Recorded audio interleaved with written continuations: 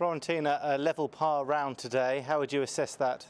Well, I made 3 bogeys, 3 birdies. I'm quite pleased with it because it was really windy today. So I managed to, keep it going and bogeyed 16 but birdied 17, which I think was very important to make sure I get into that last group tomorrow.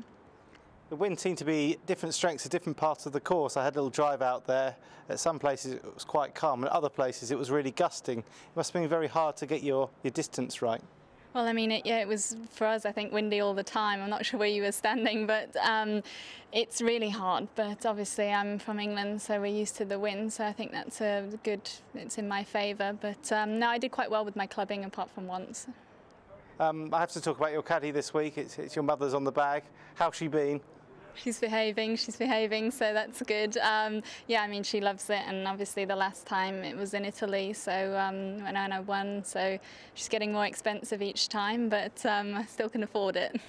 Lastly, you've had such a good season. Wouldn't it be fantastic to just crown it off with a win here? And you're in a really good position to do that.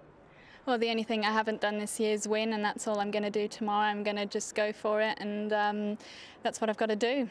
And even if I finish second or third, I'm not really interested. Good luck to you. Thank you.